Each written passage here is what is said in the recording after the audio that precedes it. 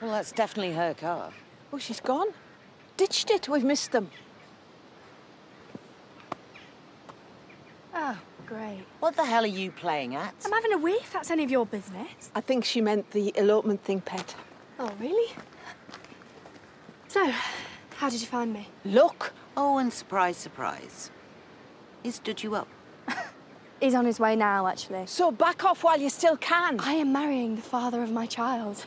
Now, what is this? I thought old people were big on tradition. No, love, we're big on experience, which is why we know this lonely end badly. But it won't. We're both committed to making this work. Yeah, right. Love, it's not 2 minutes since Prince Charming said you were using this baby as a meal ticket.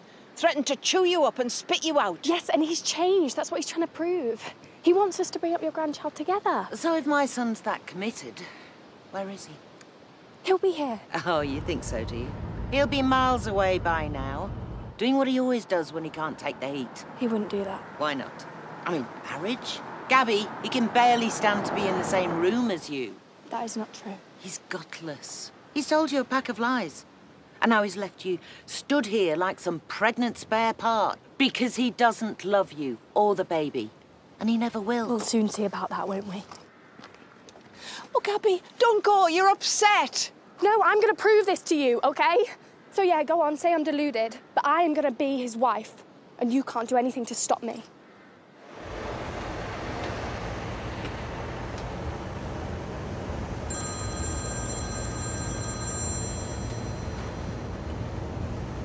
He's not going to pick up.